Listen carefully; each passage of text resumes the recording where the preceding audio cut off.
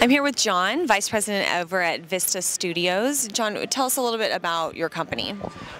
Well, we're I think probably the only distribution company out here in San Diego, first and foremost. And we actually specialize in a niche market, Latino and just the African American themed films.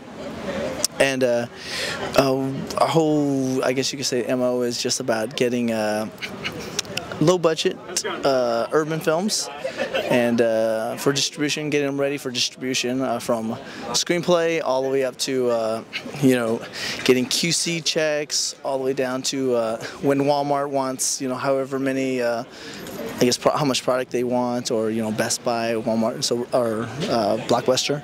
We actually distribute it, and so it's from A to Z. We do the whole thing. And how long have you guys been in business?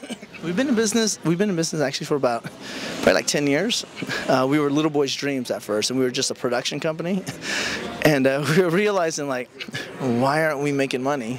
And so we looked into the companies we were working for, and they were distribution companies, and we found that the money's in the distribution, totally in the distribution. So we were like, all right, we need to change focus and add to this company, and so that's what we did. So we became a distribution company as well. And how are you guys involved with Indie Fest? Well, we're involved with Craig Wilson. He actually invited us down here. I guess if we knew about this, it was the first time we actually heard of this. We probably would have, got on by ourselves because, again, like I told you, we are the only distribution company out of San Diego.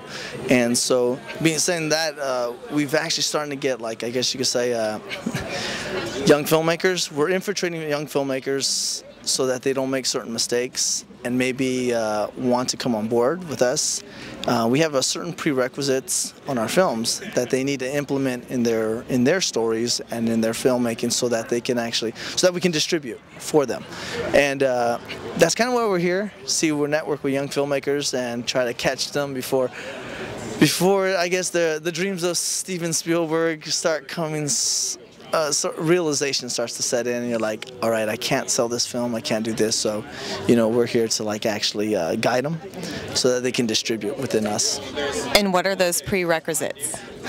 Number one, having either African American lead or actually having a Latino lead, and there's got to be some sort of I guess you say urban feel to it. And if they get those in, we can automatically distribute because we have what's called handles, and we have connections to musicians, certain actors that don't cost that much money, but who are known throughout the, I guess, urban community, and they actually sell. So we can actually put those into the film, we can actually add them. There's a lot of things that we can actually do so that their movie becomes marketable to our genre and to our niche market. Great. So I expect you'll be talking to some people here at maybe whose films are being shown in Indie Fest? Yes, we're going to talk to everyone. You met Jose and Gael, so we're totally we got these guys going. We have our marketing director here, so we're going to infiltrate. Everyone's going to have a card for Vista Studios and know about us, yeah. Great. Nice meeting you. Thank you for coming.